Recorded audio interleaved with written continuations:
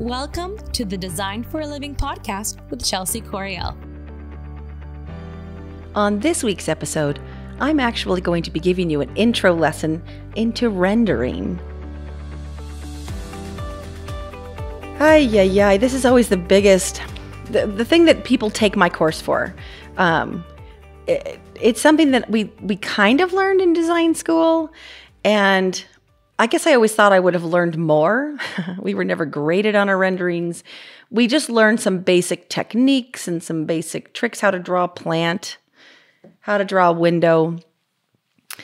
But in our world as designers, the hardest thing is to, you can have this great, inspired, creative idea, but how do you get that across to your client that you're expecting them to pay hundreds of thousands of dollars for? There's a trust there. And you can describe it and you can show pictures. Mood boards are fantastic, but there's something about seeing the room put together. And a lot of designers come to me and they use the digital 3D renderings, which is great. But I've been doing these hand renderings really since the store that I worked at, managed in California. And we had just opened, and it was our first big client. And the designer was, he can't picture it. He just can't picture it. I said, okay, hold on. Let me see if I can draw it for him. And I'd never tried to render ever since I graduated from design school. So I happened to have some old Prismacolor markers. They're my favorites. My Prismacolor pencils. So I quickly just sketched, really just scribbled it out. And we sold the job. Since then, I would do all of the renderings for all the designers that worked for me. Then I learned I can teach it. I've been teaching rendering to designers. And there's just something about that connection with your client and having it hand drawn. They can feel, the emotion in it. They can see, how the colors go together and how the textures. But I'm going to teach you some really cool tricks because I always hear as well, oh, I can't draw a stick figure. There's no way I'm going to be able to do that. Yes, you can. I can teach you because the main thing about this rendering, it's a sales tool. Again, you're trying to convey to your clients your basic idea. So let me give you some examples.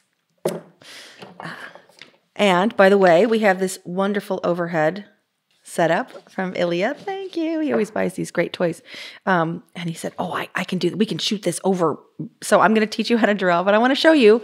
So you'll see from my renderings, in design school, we learned how to do it perspective. We learned how to mathematically do a vanishing point and a horizon line. And you had to take into consideration how tall the viewer of the room was and where he was positioned in the room and what that looked like exactly so that each piece was drawn in perspective to scale. That class was so intimidating, was so hard. I remember just crying because they would talk in these terms and I just didn't understand. My brain wasn't moving fast enough to grasp the geometry of it, and I really struggled, and I finally passed it, right? It finally clicks and you finally get it.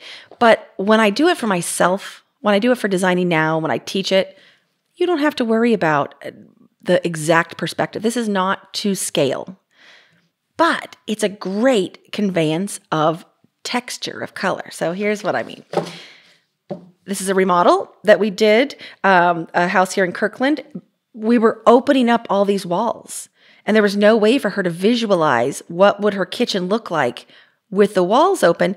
And we had to keep one support column, right? Ideally, she wanted everything lifted, big vaulted ceiling, but we couldn't. There was a load-bearing wall. So I had to draw it for her so she could see, look, we'll do a column, but I'll have a custom bookcase built in. We'll have it at the end of your island. It'll be gorgeous. There's nothing fancy about these renderings. There's again, nothing to scale. I've had people point that out on the internet, of course. Like, that's not the right, my professor in college would have given that an F. This was a $100,000 design job that I sold. So I got the last laugh. But it is funny, if I go through, this is actually part of the rendering class that I did for the certification course. This is my living room. Not to scale, right? But you get the idea. you get the feeling of the room. I love going back. I save them all. I usually photocopy and give the clients a copy, and they frame them, which is a little crazy. But it's fun to go back and see the styles. Can you guess what year that was? With French country and Waverly fabrics and red and gold. I'm going to guess 2009. But this was a typical room. Now, here's some other things that I want to point out. I very rarely use a straight edge. Most of the time, it's just free form scribbles. When you're doing something a little more architectural, like this was a rendering that was going to be given to a contractor. It was a client that I had in California. I was living in Washington, so I was doing remote design. And so I knew I had to have a rendering so the contractor could understand what I was talking about. With that, I actually did use a little bit of a straight edge. You can kind of see it right there because I needed him to see where the definitive edge was, where there's going to be a transition in baseboards, where there was a step up, things like that. So for the most part, you just eyeball it. This was a fun bachelor pad that we did. We were going to do a built-in banquette, and I wanted him to do, he had a big fireplace wall flat. There was no mantle, there was no hearth. And so I wanted to show him if we put stacked stone up, we could make this really great focal point in his room. And we did. It looks awesome. This was a house, and it's also like walking down memory lane too, going through. This is actually a house that we staged for a homeowner, and they just couldn't understand how I was going to take this room. They had it the same way forever. They had the same furniture, the same look. And so I wanted to show them how it could be a completely different look with white and open airy and light colors. And we were going to update the countertops, and we were going to update the backsplash, so just a little bit of it. And it showed a completely different look. Completely different feel for the space. Again, look at those chairs. There is nothing mathematically perspective to scale about those chairs, but they sure got the point across. This was a great bedroom that we did. A client couldn't imagine two chairs in her, the window. But again, you see, these are not fancy. Some I took a little more time on. This was actually one of the San Diego Chargers houses that we did down in San Diego. It was beautiful, huge, huge, huge job. But this sold a $200,000 design job. So again, don't worry that you can't draw or that you haven't ever been able to draw, because I'm going to teach you how it's less about how you draw and more about how you use it as a tool. And then as I was going through my files and looking for old renderings that I could show you guys, I've always loved it. And so I found some magazine pictures that I pulled out. I want to make sure I give credit where credit's due. This is Jeremiah Goodman. I mean, this is an old-time classic designer. Look at, they're like watercolors. They're art. But these were renderings that he did for clients. There's nothing too linear. There's no straight edge. There's no, but it conveys an emotion. It conveys a style. Here's another, which I love, and I'll show you how to use those, the black marker, because that's what I call the magic pen at the end. Albert Hadley, another famous designer, but his renderings, simplistic. Again, some people use watercolors, but for the most part, markers and pencils. And I'll show you a quick one. There's the Jeremiah Goodman too. Isn't that beautiful? It's just like art. But that conveys a message. It looks rich. It looks elegant. I can imagine the client that house is for. So let me teach you how to do this. I'm going to go through a couple little steps for basic stuff. And then I'm going to teach you the sales part of it. This isn't the whole rendering class. That's a little bit more. But you'll get a good sense. And hopefully I can give you some ideas of how you get started practicing. Now, one of the other things that I teach and that most designers do is you have a sketchbook. The sketchbook is another tool. This is something that you...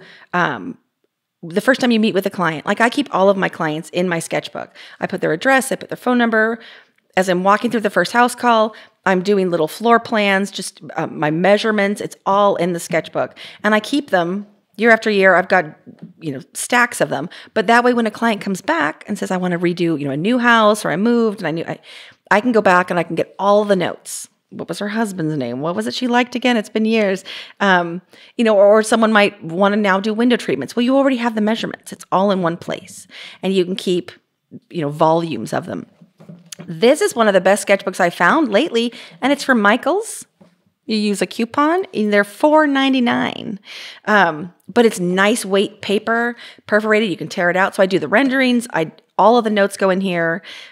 When I do the certification course, I actually do a little rendering in here and sign it. But these are great. So Michaels, it's the Artist Loft. Inexpensive, $4.99. Buy a case of them. I mean, they're great, but it's an awesome tool. Now, for the purpose of this video, I'm going to do bigger paper. Big ideas, big paper. That's what I learned.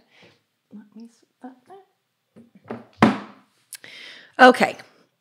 Normally, I'm drawing with just a regular pencil for my background.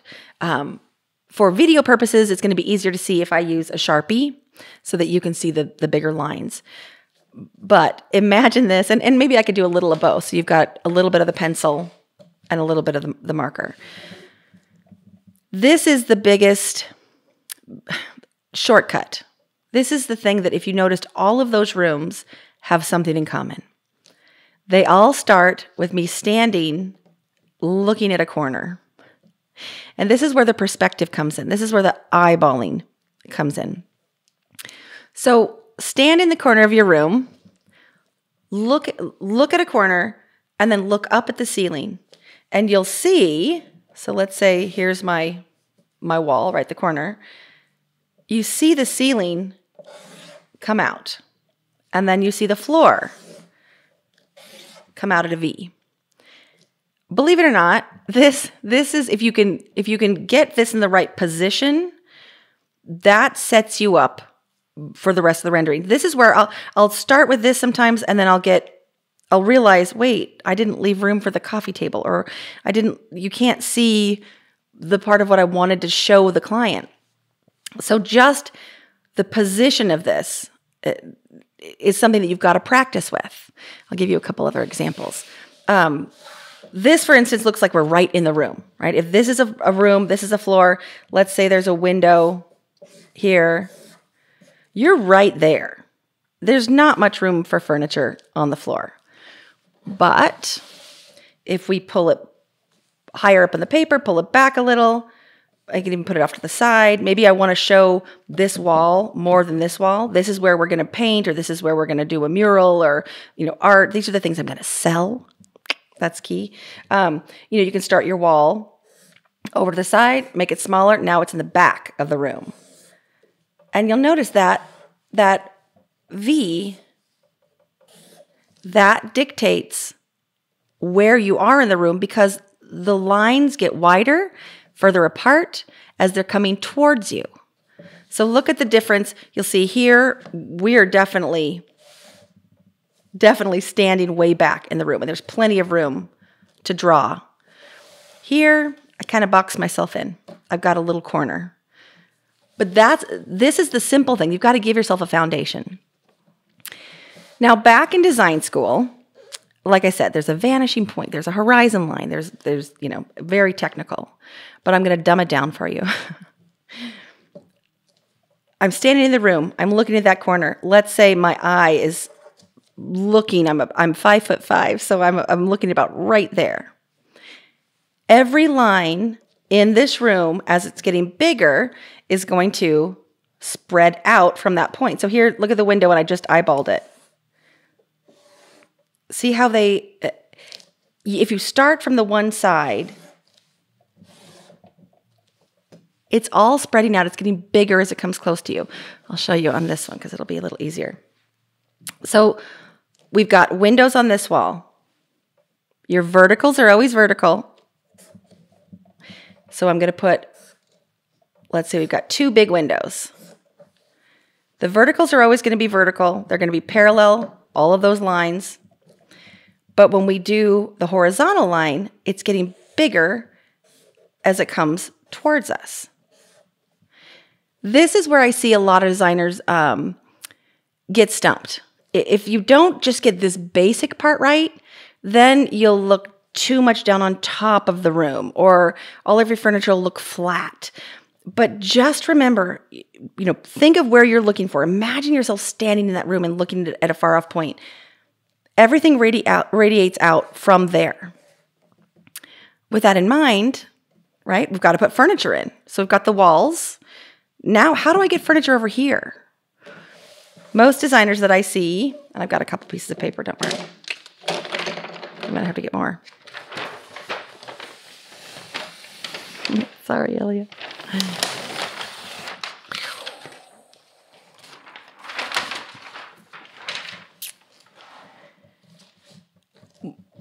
In fact, I'm going to start here to show you. So how many of you, again, your first really foray into perspective was probably elementary school when you're little. Did you ever learn to make a cube or geometry? But it starts in elementary school. You learn to draw a cube where you can see four sides. The way I learned it was you draw one square, and then you draw another square, and then you connect the points. And now we have a cube. Well, I started thinking about furniture, and I started realizing every furniture it starts with a cube. And so when I simplified it, it made it really easy to eyeball furniture and to get that perspective. So you can turn this into a chair. Your back's going to be up there. You've got cushions, but see what I mean? Here's your arm. It's coming down. Here's your seat. Don't worry, I'll get more detail. But you can take this cube, and now you've got a three-dimensional piece of furniture. So let's go back to our room. I'm going to draw that back corner. I'm going to make the room bigger so that you can see more. It's also these lines closer together. It's further away. These are bigger walls. If I had put them really spread out, I'd be back in the corner. No one puts Chelsea in the corner. No, I'm teasing. All right, so now I want to put a piece of furniture here. Let's put our windows back in. By the way, I'm sure you guys can tell, I grew up watching those old art shows. See, in perspective, a little off, but that's okay. Again, I don't use straight edges. I just draw it in. So I want to put a piece of furniture here. Now you kind of have to have your design, right? You have to have your floor plan. You figured out, maybe there's going to be a sofa here. There's going to be two chairs here. There's going to be a coffee table. We need window treatments. So you have to keep all of that in mind. And I usually have my floor plan and maybe some pictures of the room that I sit out so that, when I'm doing this, I have a reference point. But with that in mind, you have to kind of plan ahead, especially when I'm using Sharpie and not pencil, so I can't erase. I know a basic, the floor, basic lines of a rug. And see how even there, the lines are getting bigger as they come closer to me. Right? You can kind of start to see it. And this is the stuff, just practice. Look at pictures in magazines and try to follow the lines. Try to follow the perspective. So if I want to do that sofa right here, I think of it as that cube. I think of, lines going up. I think of the back is probably going to hit the bottom of that window. So I'm going to have, my sofa is going to be in the room a little, so it's going to be closer to me, right? Anything that's closer to you, it gets bigger. So I'm going to have the back of my sofa. I'm going to have my cushions. I always do those. Now, when it comes to things that are, on a horizontal plane, if you can kind of see, and this is something, I know I make it look easy, but it really is just practice. And it comes with looking at like magazine pictures and just practicing. But it's eyeballing that perspective. So we've got the fronts of the seats. Now we got to bring down the cushions and just kind of picturing what they look like. Then I'm going to add an arm. Not many people do rolled arms anymore, but coming bigger. The arm's going to go back. Watch how I do a throw pillow. We'll give it some texture. You got a throw pillow in the middle. These cushions go back. We've got our other arm here. Again, it's higher and bigger because it's closer to us.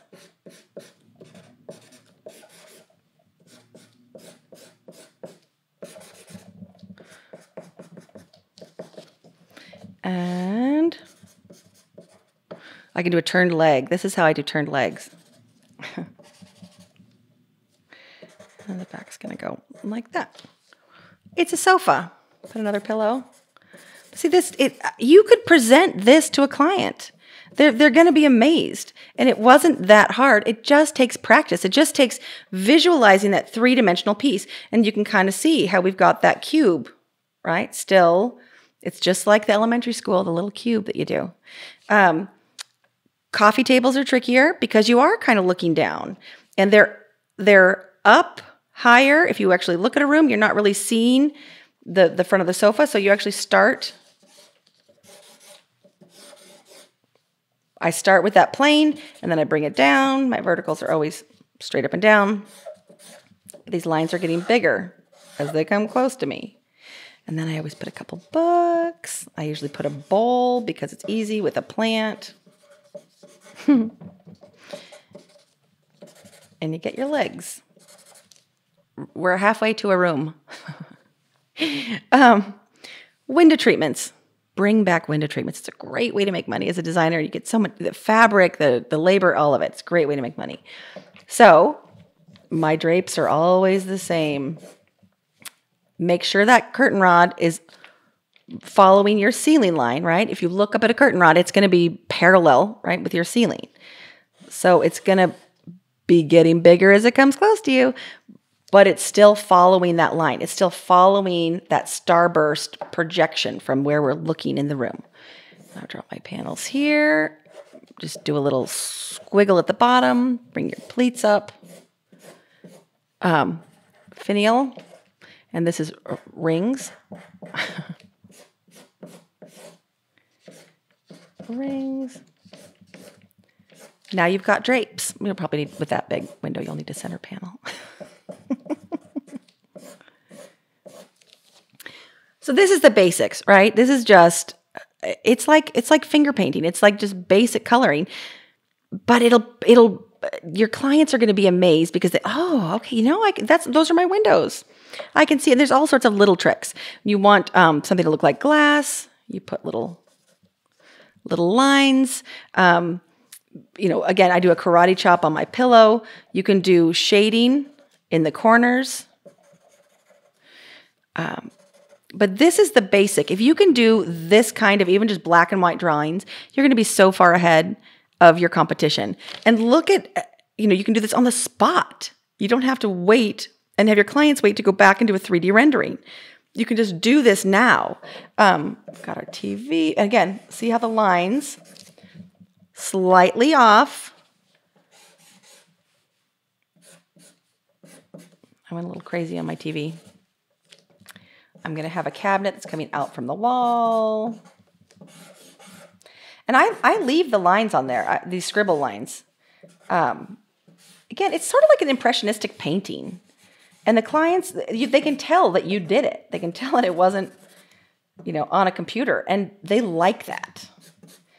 It's a lost art. Look,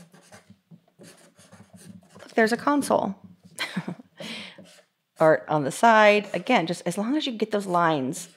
And that is the hardest thing to practice, is getting the lines to where they're radiating out. Things are getting bigger as they come towards you. And you're visualizing how this furniture is sitting on the floor. You're not drawing it in two-dimensional. You're drawing it as a cube. That's important. Just to remember, you've got to have this depth. But you start with the lines that you know, and then you fill in the gaps. It's like that cube. You connect the little dots. So let me teach you a couple of the go-to tricks. First of all, you want it to be sloppy.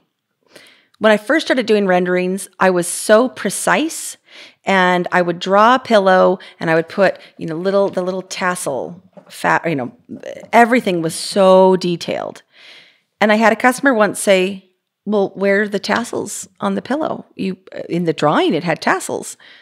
Well, tassels didn't fit into her budget. And I didn't have the heart to tell her. If I had never drawn tassels on the pillows, she wouldn't have known. So when I'm doing these renderings, I keep it really loose, really, again, impressionistic. My accessories come in and out of stock. You usually buy those the last 2 weeks before you're going to install. So you don't want to lock yourself in, unless they have a sculpture you're designing around. But for the most part, it's a generic bowl. You do a lot of plants.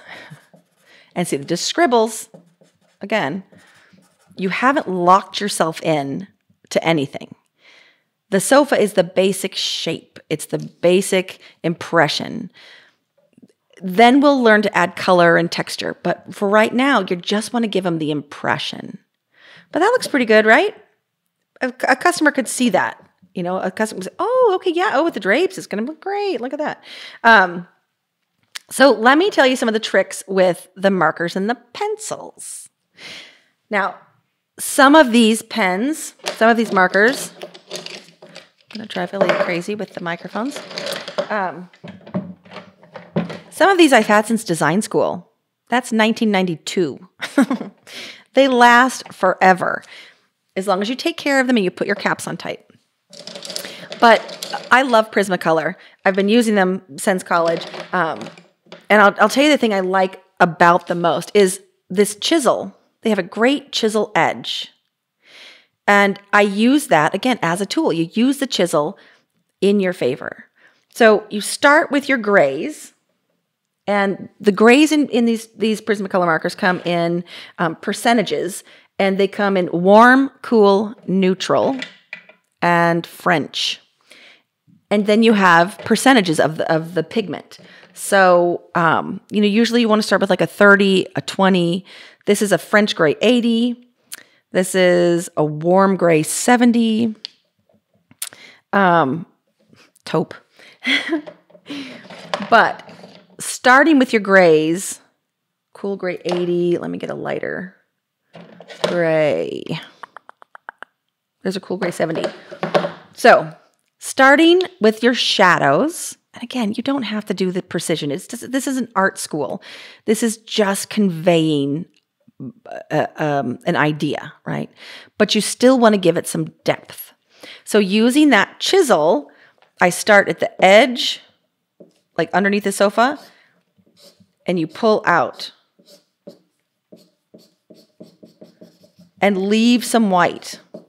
We know the sun's coming in from this window. It's going to be hitting the back of that sofa. So this is going to be a little shadowed right at that crease. But see how when you get that, it actually overlaps. The marker is transparent. And so it builds upon each other. You're not just coloring. Do these little, here's from the table. We're going to have more shadow coming out. This is not perfect. This is not perfection by any means. You'll have some shadow over here. You'll have a little shadow on the side there. Your art, the drapes will have shadows. But you can start to see it coming into view, right? But using that chisel, let's say I'm going to shade back here behind the curtains. I'm going to start at the bottom of the wall and drag it up. So it naturally darkens at the bottom where you held the marker, and it makes it darker at the bottom. And it looks more realistic. So you're using that chisel to actually help you get the effect. Now here's another tip you might notice. With the drapes, I'm going up and down, right? Vertical, they're following the lines. When it comes to a piece of furniture that's three-dimensional and it's living out here in the middle of the room, use your markers to follow the lines of the furniture. So these cushions are going up. So I'm going to start in the corner, in the bottom, and I'm going to brush up, leaving white. And then you saw on the seat, I went down here, and that plane, if you could imagine the sofa, it's coming out. The front of the cushion, I'm going to go down again. But it starts to build the texture of the fabric. And again, it gives that, I'll put a little shadow there, that sense of three-dimensional. You can layer the different kinds of grays. You can layer the, this is that That's not taupe. No, warm gray, 70. But look how cool it is when they overlap. Let's say this fabric is a darker gray. And you can start to see how the layers of the different colors of ink, they work together. And it looks sort of like those renderings, right, that I was showing you from the old-time famous designers. Very impressionistic. We'll put some more shadows over here. And this is also when you start to do some texture. So let me go back to the floor. Usually it's hardwoods, right? It always helps to kind of know which way their hardwoods are running, just because again, they'll say, oh, that's my living room. So let's say they're coming out this way.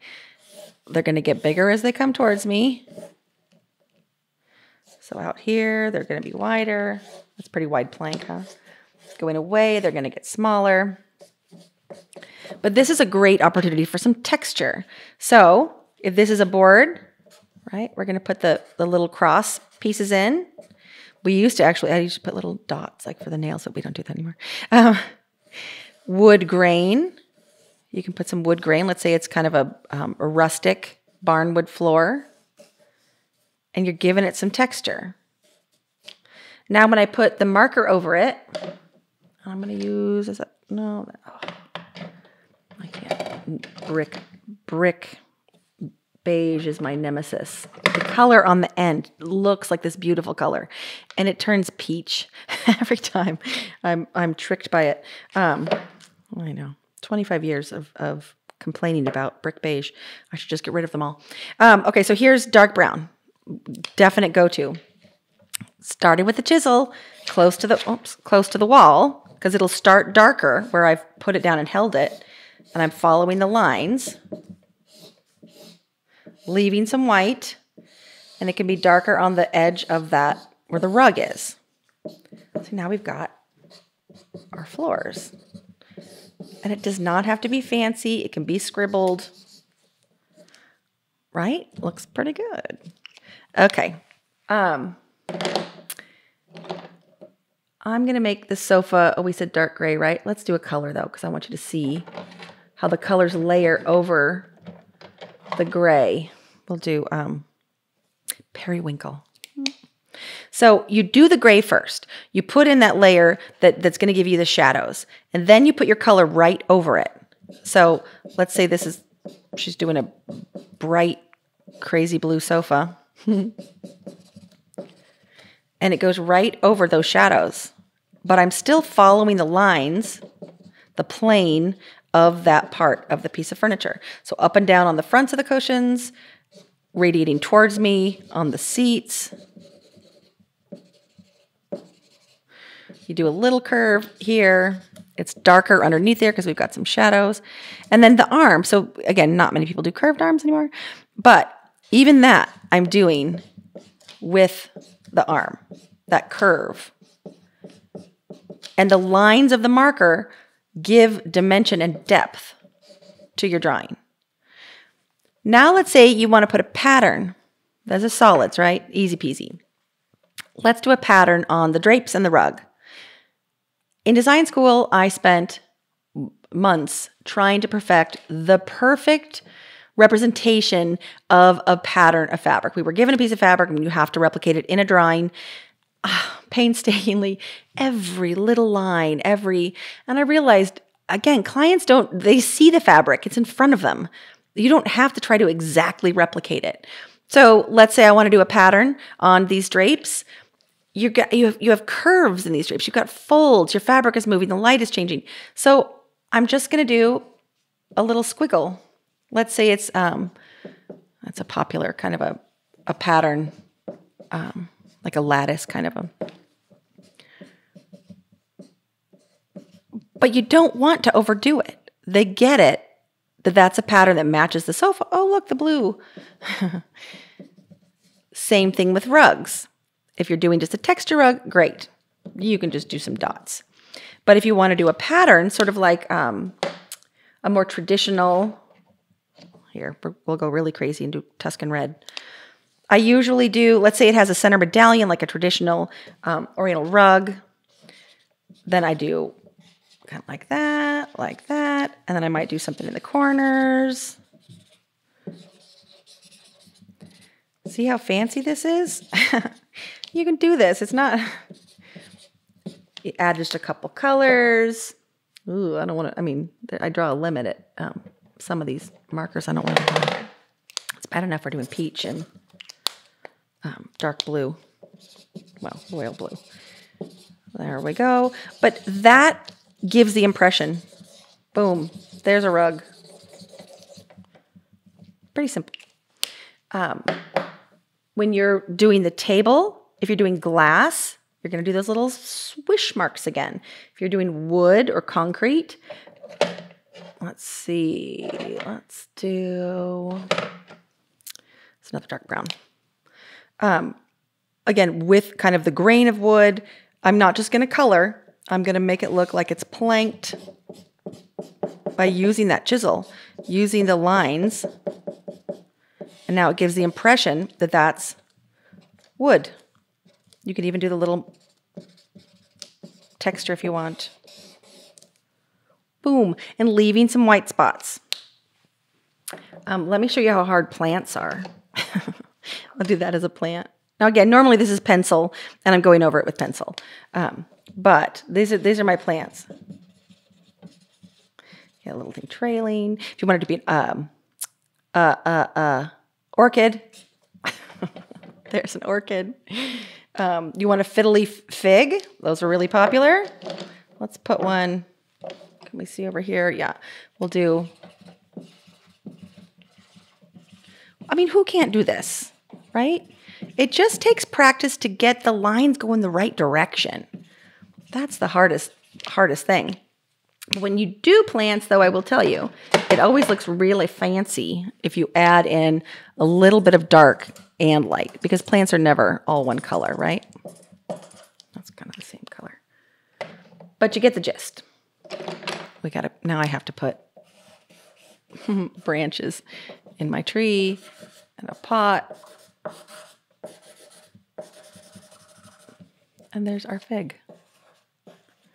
But yeah, fine art, this is not. Here's some tricks for windows. This is one of those little details, again, that I don't even know what the outside of their house looks like half the time.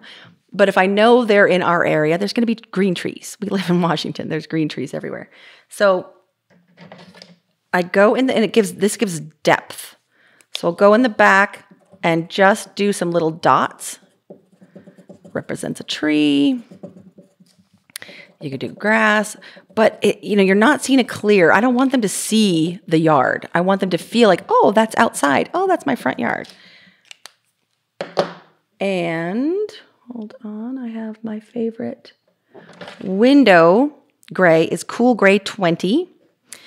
And I put that over top of the color. You won't be able to see this really in the video, but it's almost white. It's really light. Light blue, but it looks kind of like glass. So once you get to this point, right, and you've got your marker, and you've got your shading, you've got your perspective, and you've got, the gist of it, you're not finished. You have to use pencil over your marker. I've seen people do watercolor, I've seen people just do pencil, but this, for some reason, it gives it the depth, it gives it the texture, and it just takes it that one step further. So let me add some pencil, and I'll show you, because this isn't a great color, right? Who wants their sofa to be that color? So I got my handy pencils here. Do I have my navy? Oh, that's violet. That'll be even worse. Please don't ever tell me that purple's coming back.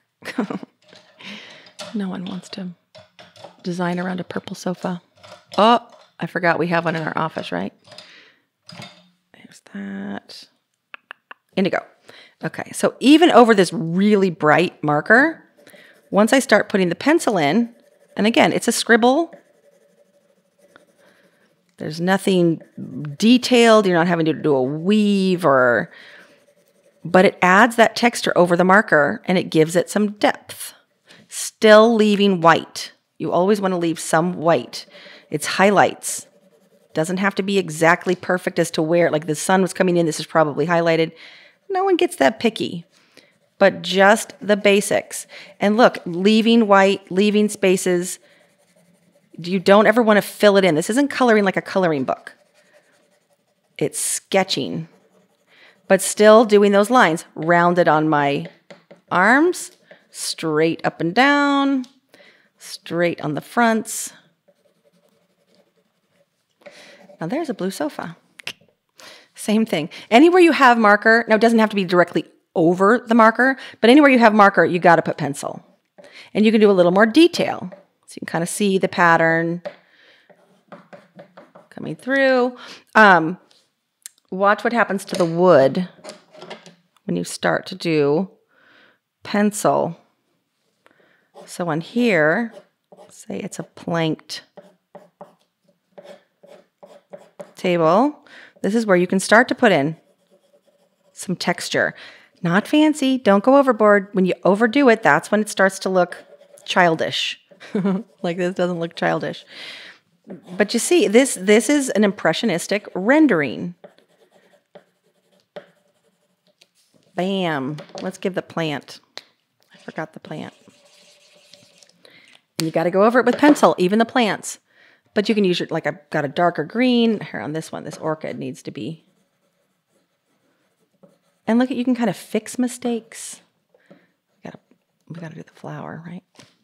A fiddly fig. It's just gonna add some depth. It hardly takes any extra time, but it's what you need to give the layers, the texture. On the windows, okay, so we did the grass, right? And we did these little swishes. I go over it with white, and it blurs it a little, kind of like it would be looking through glass. You're not going to see the yard, but look, it gives the idea that you're looking out glass. Voila. All of it is it's the same thing. It's formulaic. It's rinse, repeat. Oh, I'm back to turquoise. I'm still doing the same kind of thing with the pattern. It gives the illusion. It gives the impression of it. Let me get, now that I chose that coral color. Ooh. Got a center medallion. Maybe I better put some of this color in the pillows, right? So that it ties the room together. The rug ties the whole room together. A little shout out to the Big Lebowski. Boom. Scribbles. But boy, that conveys, that really does convey an idea that you had. So this is going to be harder to show because of the Sharpie. But the final step, so this is important. It's the rollerball. Doesn't matter. I mean, I like just practice, right? See which one works well for you. But the reason that I like that gel ink, the roller, is because it doesn't get gummed up in the pencil. And if you've used too many layers of pencil, it's really easy to ruin a pen. But this is the magic. This is the marker that brings the details to life.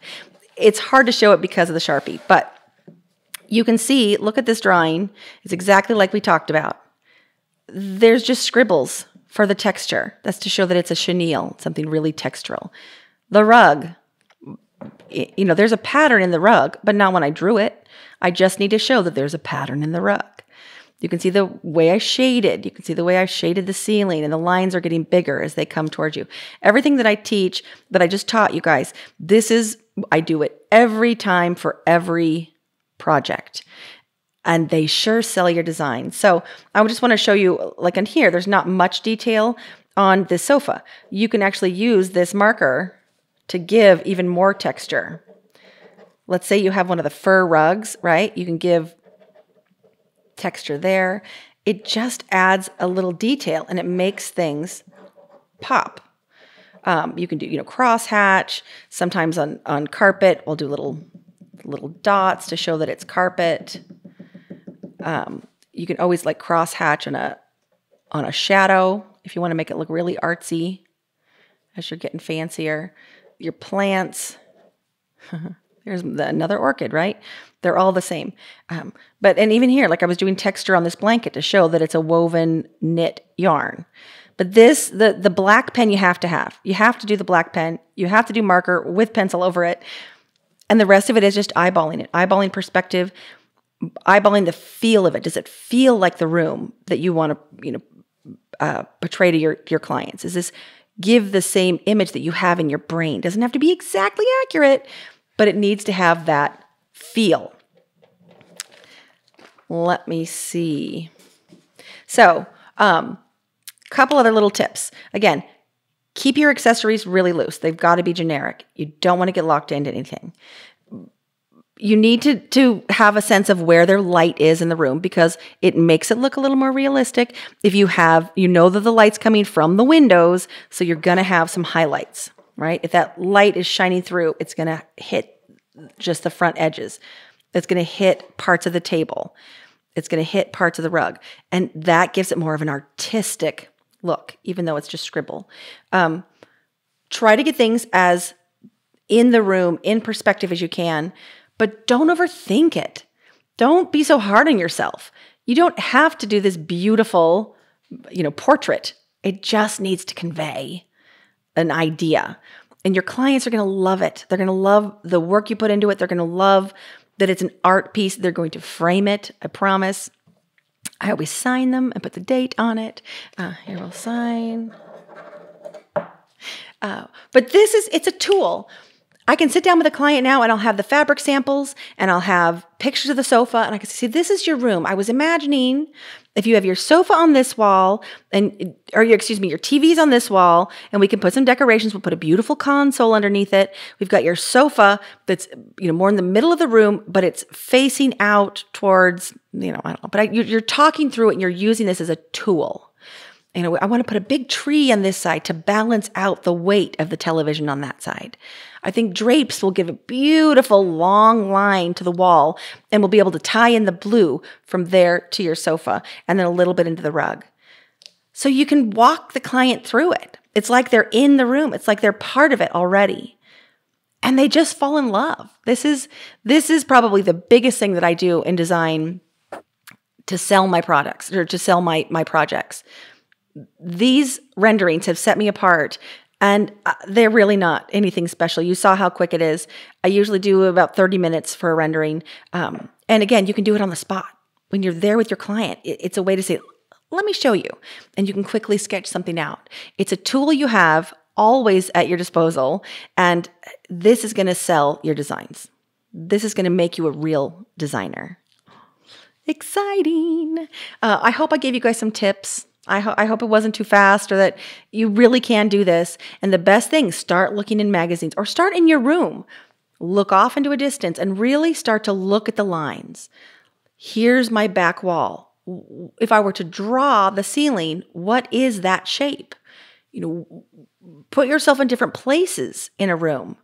Maybe you're looking straight on at a back wall. Bedrooms, you do a lot of that where it's straight on at the bed and then you've got the nightstands on the side.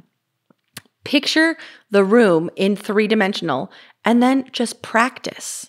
Practice sketching things out so they look full, so you're not looking just down on top of them, so that you've got some depth, and you're going to be amazed at how this will completely revolutionize a design business. Thank you, everyone, so much, and happy designing. Thanks for tuning in to this week's episode of Design for a Living with Chelsea Coryell. Our episodes will be dropping on Sunday, so stay tuned. We are on Google Podcasts and Spotify, so stay tuned for that and follow along. Thanks so much for being with us. Find us online at designforaliving.com. Visit us on Facebook, Instagram, Pinterest, and Houzz at Design for a Living. If you'd like to submit a question or request a topic, email us at chelsea@designforaliving.com. That's CHELSEA at designforaliving.com.